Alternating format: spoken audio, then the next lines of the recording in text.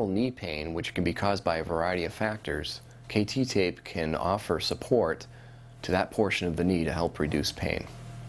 For this application, I'm going to have you straighten your knee all the way down. I'm going to have you tear off an eye strip off the roll.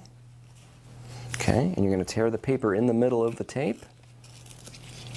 And as you're applying stretch in this technique to the tape, you're going to make sure you apply even pressure on the tape and not actually pinching the middle of the tape or one side or the other. Okay, and just below the bottom portion of that kneecap, I want you to lay the tape down with full stretch. Good, and stretching that tape as you lay it down. Okay, and pinch off that tape really good right there. Okay, and bend the knee up.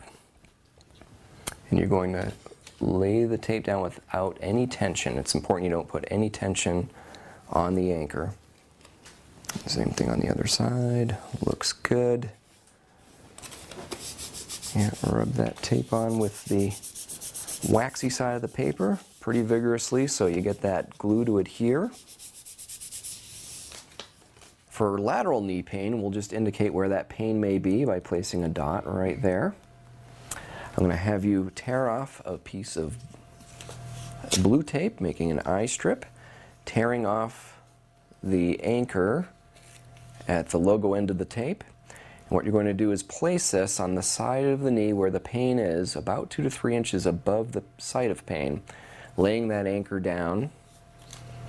Yes, okay, and you're going to place this tape on full tension, trying to get that right over that site of pain.